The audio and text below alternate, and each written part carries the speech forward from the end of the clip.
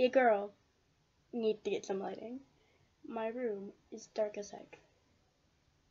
And if I'm quiet, it's because it's 9:30 at night. My dad's home, and I'm supposed to go to bed at 8. But I tried to record this video earlier, and then my brother kept interrupting, which I'll probably release later because I think it's funny. And he told me not to, so I'm going to do it. Hold on.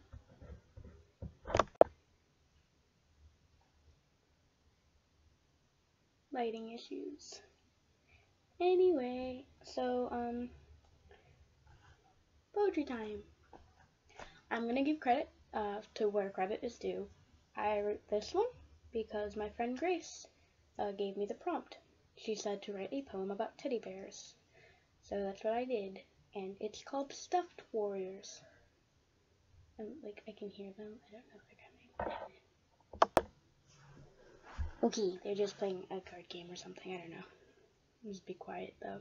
So I'm sorry if this is very quiet, but, like, I don't want to get in trouble, so... Also, my hair is a mess.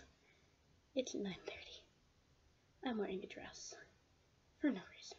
I'm tired. Anyway. Stuffed warriors. What? Stuffed warriors. It's a draft, by the way. All of them are draft. As a child, most of us have a beloved teddy bear. Our teddy bears may not always be bears. They can be a penguin or a duck or even a lizard. They always protected us, got us through sickness and fear. They would always talk to you when no one else would. Their soft fur, cuddly nature was always there for you. Teddy bears, your best friend. There comes a time when you have to say goodbye. It may not be forever, but it is for a while. Don't worry though. Your teddy bear will still be there for you, awaiting your return. So, there's that. Yes, I'm 14 and have a teddy bear on my bed. What you gonna do about it? I'm very worried that he's gonna walk in here and be like, what are you doing? Let's see. And yes, that's homework behind me. I procrastinate too much. And I have teddy bears. Judge me. Judge me. I'm 14, okay? Yeah.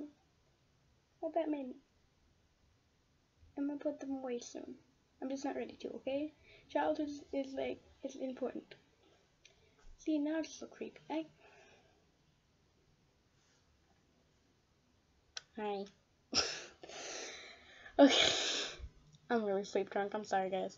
But there's that poem. I was really proud of it when I wrote it. I don't know how I feel about it now because, you know, I can be super confident about things and stuff and then not be. It's great. Anyway, peace, ass butts.